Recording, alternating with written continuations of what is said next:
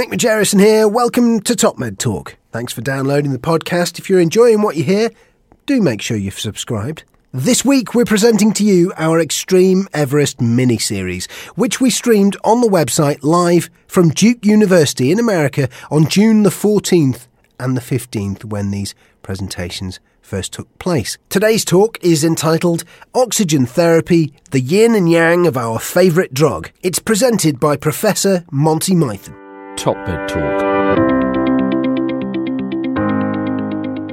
Thank you very much indeed. What a pleasure it is to be parachuted in amongst all these really clever people to give you a personal reflection on where I think we are with the therapeutic use of oxygen, or at least the therapeutic manipulation of oxygen, which I think it comes in two different guises. One is the manipulation of oxygen flux, and the other one is the manipulation of arterial oxygen tension. And I think there's different messages associated with the manipulation of oxygen in both of those ways. And it is a yin and a yang. Some potential conflicts of interest. So, a bit of personal reflection. Some of us in the room, looking at a very small number of people here intermittently, remember the heady days of the introduction of the pulmonary artery catheter, and in particular from it making a transition from something that was used by cardiologists to measure heart pressures to something that we thought opened up this brave new world of understanding cardiac output at the bedside. So the pulmonary artery flotation catheter, I first walked onto an intensive care unit over 35 years ago, and our senior resident there every few weeks would make a decree that we would get out the pulmonary artery catheter and we would put it in a patient, and using intermittent boluses of cold fluid, we would try and make determinations of cardiac output with the support of a very clunky computer. By the time I arrived here in the late 1990s, pulmonary artery catheters for cardiothoracic surgery and for many elements of intensive care, particularly surgical intensive care, were ubiquitous. They'd made a transition into being continuous, using an alternative thermodilation method and including mixed venous oxygen saturations.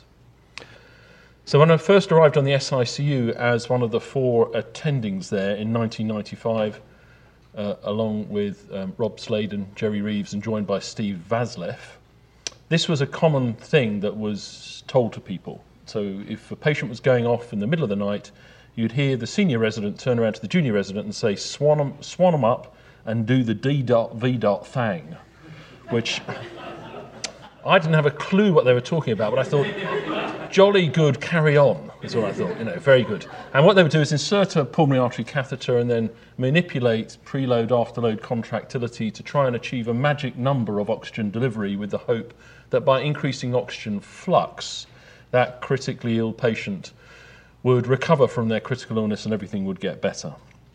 Around the same time, 1994, so a year before I arrived here, much of the world was beginning to go off that idea in the critically ill. This was the first of a series of attempts to try and determine if that idea that was taken from major elective surgery, the increase in oxygen flux, DO2, oxygen consumption to predetermined levels associated with survivors would improve outcome in critical illness.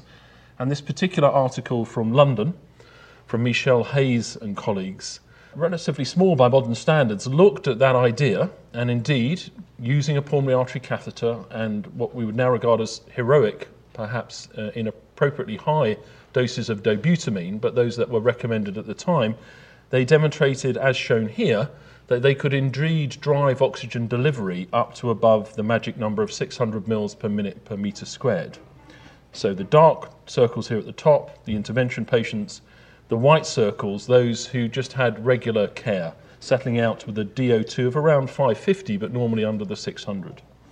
Now, of note, and this overlaps very much with the data that Denny Levitt showed about humans adapting to hypoxia, in other words, that the VO2 max, the maximal oxygen consumption in human beings at altitude goes down and down and down, we seem to be unable to manipulate oxygen consumption. So these are the same patients, and although they've driven up the patients in the black dots to a supramaximal DO2 oxygen delivery, the VO2 has not budged.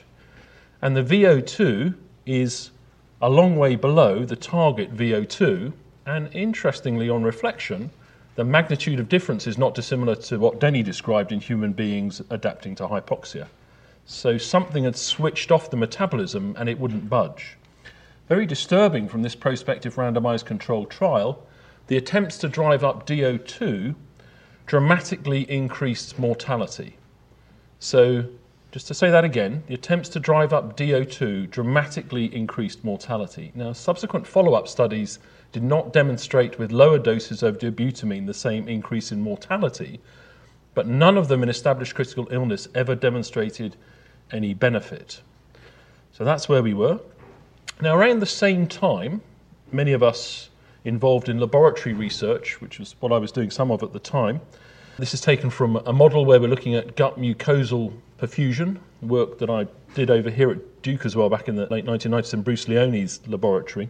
Taking samples here of the microvillus before and after an ischemia reperfusion injury and looking at the integrity of the tissues, which looked okay to the naked eye and looked kind of all right under light microscopy, but when you subjected them to electron microscopy, the image you can see on the right-hand side is a microvillus that has undergone significant cell death and there's been loss of the mucosal membrane. If you look on the left, the vessels are patent and the cells look healthy. If you look on the right, you've lost the microcirculatory perfusion and the cells have either undergone necrosis, probably not, or more likely apoptosis, programmed cell death, and then some degree of autophagy, natural digestion of oneself, to reduce the cell mass possibly, but also in these types of tissues to turn around and say, well, actually, if I'm now under threat of dying from critical illness, do I need a GI tract that's there to absorb food and possibly inadvertently absorb bugs, or would I rather turn that into a featureless tube and reduce the energy requirements of absorbing nutrients I now can't use? So we're all starting to think a bit differently at this time.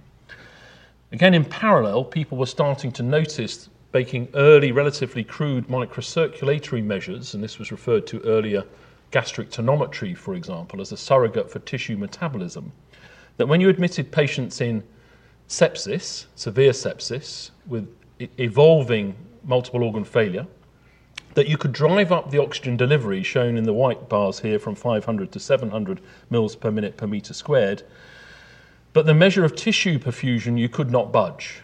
So the microcirculatory changes, which we can now visualize with the sort of things that Dan's shown you, we now understand that that happens. The microcirculation becomes sluggish in response to a depression of cellular metabolism.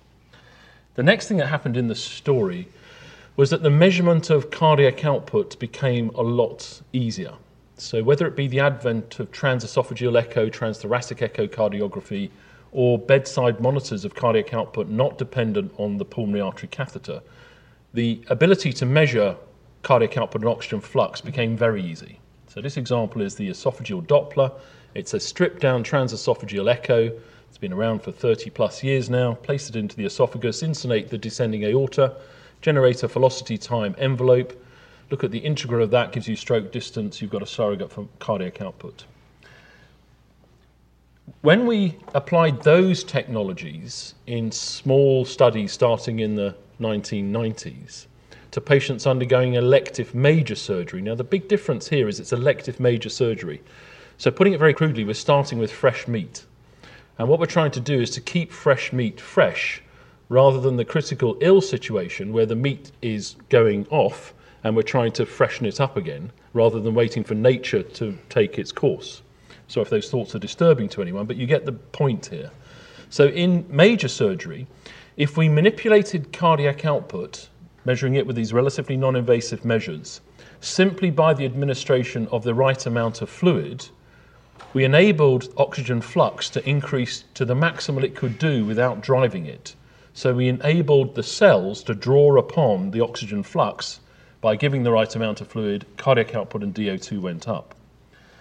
When we, and by we I mean the broader scientific community, I'm not saying that I did this, I did actually do this one, but I didn't do all of it. We could show that we could mitigate the loss of tissue hypoperfusion by maintaining central volume, therefore maintaining cardiac output, therefore enabling DO2 to respond to VO2. So we were allowing the heart to meet the demands of the tissues by maintaining appropriate central blood volume. If we didn't do that, which was more common practice, then in half the patients, tissue hypoperfusion prevailed, and they did not have the ability to match DO2 to VO2. And those early observations, of which we've now seen tens of trials of this over the decades, although they were only powered initially to be mechanistic, very small trials, those manipulations were associated with very dramatic improvements in outcome. So as you might expect, the maintenance of oxygen flux by simple measures such as giving the right amount of fluid kept the meat fresh. So the patients avoided tissue hypoperfusion and didn't go on to develop multiple organ failure. Nice idea. So that was the 1990s. Let's jump forward to 2015. I'm a critical care doc, so us critical care docs are a little bit disturbed by the fact that our endeavours previously to recover critical illness by manipulating oxygen flux, for which we became quite depressed for a few decades about that, were reinvigorated by the concept of early goal-directed resuscitation. So the idea based on a single-centre trial from the USA that if we got down to the emergency room and we grabbed people as they came in through the door, which might represent those people who have still not lost that end organ perfusion, that we might be able to manipulate oxygen flux using the things that had failed before to make the world a better place. And you all know the result of that story. Eventually, after a decade or so of people being enthusiastic for it, it was subjected to 3 large multi-centre prospective randomised controlled trials. One led from the USA, one led from the UK, Europe, one led from Australia, New Zealand. They all independently adequately powered and concluded that those endeavours made no difference to long-term survival. So no harm this time, no suggestion of harm, but no suggestion of additional benefit in terms of survival by manipulating oxygen flux in this idea of early sepsis. Now on reflection, what's early sepsis? Do you suddenly wake up one day and say, I'm feeling a bit septic at the moment, I better pop down to the emergency department because if you don't hyper-resuscitate me in the next 6 hours, I'll probably develop multiple organ failure. You're probably unwell, typically, unless you're hit by a truck or something, for a number of hours, possibly days, maybe even weeks before you get to the emergency department. And maybe you're already on the route to making successful adaptation to allow you to survive long time. And maybe as you're making that adaptation, what you don't want is to someone to drive up your oxygen delivery because you're trying to drive down your VO2 as part of your survival mechanism. Yet to be determined. Around the same time, 2014, we're now a long way into this idea of manipulating oxygen flux in elective major surgery. There is the largest prospective randomised controlled trial to date published, led by Rupert Pearce out of the United Kingdom, multi-centre trial, where in around 700 patients they've deliberately manipulated oxygen flux in those elective surgical patients, and the result is absolutely tantalising. So the primary outcome variable was complication or deaths within 30 days. The relative risk difference between the two is about 16% in favour of the intervention. The absolute difference is close to about 8%. But because we live by the p-value, the p-value is 0.070, so we say that 16% relative difference in favour of the intervention means that there is no difference. Now, if you're not a physician in the room who does this sort of thing and you're given a choice between the two, I challenge you to say which one of these groups you'd rather be in having major surgery, particularly when you look out at the 6-month survival. So this is 6 months later. The solid line is the cumulative mortality for the intervention group. The dotted line is the usual care group. And again, the relative reduction in risk in terms of mortality at 6 months is a 14% difference. But again, because of the statistical methodology that was chosen, the p-value is 0.09, so our conclusion is there is no difference between those two groups. There is a story, I wasn't there, that apparently when the statistician broke the code for this and looked at the results, he said, I know you're all obsessed with this p-value, but if I'm ever subjected to this, could I please be in the intervention group? Because it looks very different to me. Now, there was a follow-up from the ASA, the other ASA, the American Statistics Association. There's a dissertation you can find online that if they'd subjected this to Bayesian analysis, the p-value would have been less than 0.001, and we would be saying it works. Also, interestingly, if a priori they decided to eliminate the learning stage of the first few patients in each centre, it would have been statistically significant. But that's not the way we do this. So, let's subject that to meta-analysis. This is Professor Grocott's work with Rupert Pearce. At the request of JAMA, they put the results of that trial back into the previous trials in a systematic review, and the conclusion is that it looks interesting. In favour of the intervention with a p-value of less than 0.001, it looks like it may work. So, I don't know if this is the good news or the bad news, but the largest ever trial, which is now up to thousands of patients, is ongoing. It's an international multi-centre trial led by Professor Rupert Pearce to see if the manipulation of oxygen flux by the administration of fluid, inotropic agents, possibly red blood cells, improves outcome in elective major surgery. And I'm hoping before it's my turn to be subjected to this, we'll have an answer to this question, because I'd rather die knowing the answer to it rather than die from not knowing the answer to it, if you get my point. So the key message there, as far as I can see, which has been referred to repeatedly, is there are phases here. It looks hopeful that the manipulation of oxygen flux may keep patients who are previously fit and well in that state if you do it sensibly and gently, proportionally. If you wait until someone has chronic illness and they've possibly entered the acclimatization or hibernation phase of their critical illness, then driving up their oxygen delivery may put the brakes on them continuing to adapt and survive, and may actually be damaging in the way that Hayes et al. Demonstrated in 1994. And that kind of makes sense. So the challenge is, how do we work out where people are? It's easy for elective major surgery, but how do we work out after that where they are in that transition from fight or flight to hibernating? That then brings us to the manipulation of supplemental oxygen and changing oxygen tension. So one of our favourite drugs, along with IV fluids, is the administration of supplementary oxygen. If you're in an acute hospital setting, it's nigh on impossible to not have an IV running and to have an oxygen mask or some nasal prongs on you to drive up your oxygen to supranormal levels. Both fundamentally unproven therapeutic interventions that we spend massive healthcare dollars on, that both increasingly have suggestions that they may be causing more harm than good. That's a little bit disturbing, isn't it? We've kind of got used to them always being there, so we don't ask difficult questions. An editorial from Dan Martin and Mike Grocott in the anesthesia context, commenting on the yin and yang of oxygen supplementation.